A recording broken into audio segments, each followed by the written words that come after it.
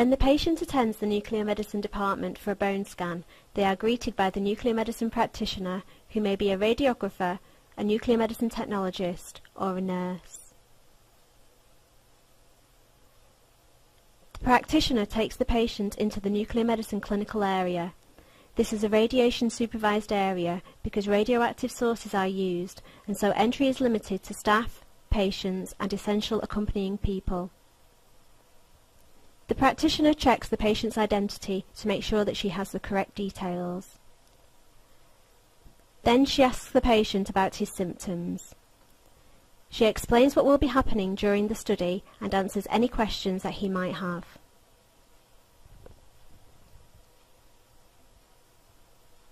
The practitioner inserts a small needle into a vein in the patient's arm.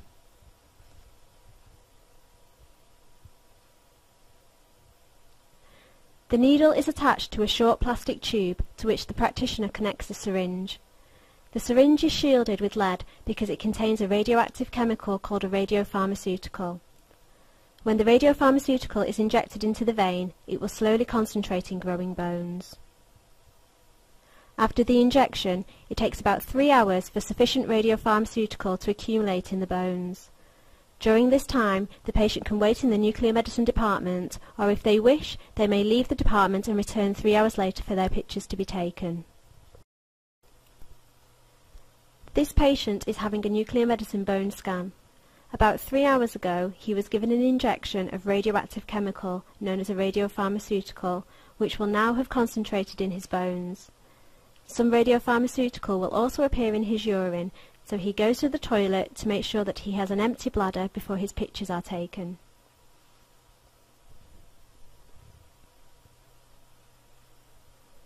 The practitioner checks that she still has the correct patient. Then the patient is asked to remove any large metal objects that he is wearing, such as his watch, keys, coins, and his belt, which has a metal buckle. This is the gamma camera that will be taking pictures of the radiopharmaceutical in the patient's bones. The patient lies on the imaging couch with his arms close to his sides.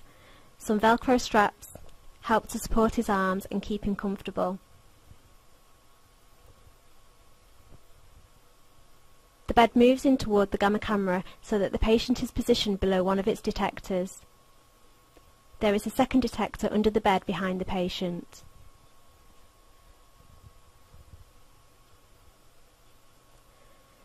The upper detector has to be moved close to the patient in order to get the best pictures. It will come close to his face, but without actually touching. The bed moves out very slowly as the gamma camera takes pictures of the bones in all of his body. During this time, the patient should keep as still as possible, otherwise the pictures will be blurred. It takes about 20 minutes to take pictures all the way from head to foot.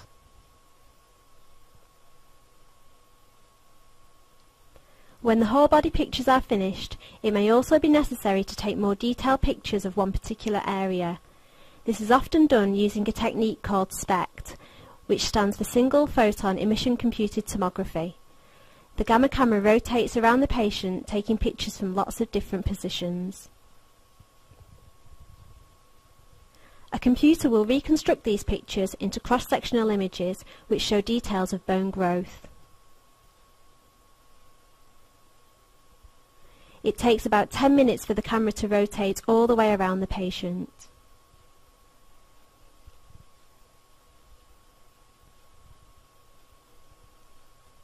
Sometimes further pictures may be required using a low-dose X-ray CT scanner attached to the gamma camera.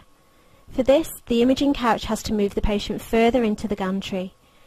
These CT pictures will provide additional anatomical information to localize any abnormalities seen on the bone scan. When all the necessary pictures have been acquired, the practitioner checks that the patient is okay. And then he is free to leave the department.